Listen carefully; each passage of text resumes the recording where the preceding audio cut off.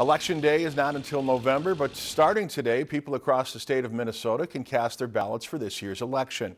The absentee voting period is now open, allowing residents of Minnesota to cast their ballot anytime before the November 6th election date. You can apply for an absentee ballot online or by stopping into your local elections office. Anyone can cast an absentee ballot, even if you will be in town on Election Day.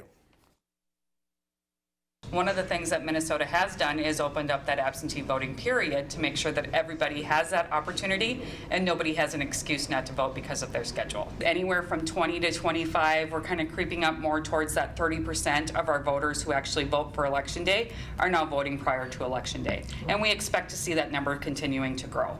And again, Election Day this year is November 6th. If you enjoyed this segment of Lakeland News, please consider making a tax-deductible contribution to Lakeland PBS.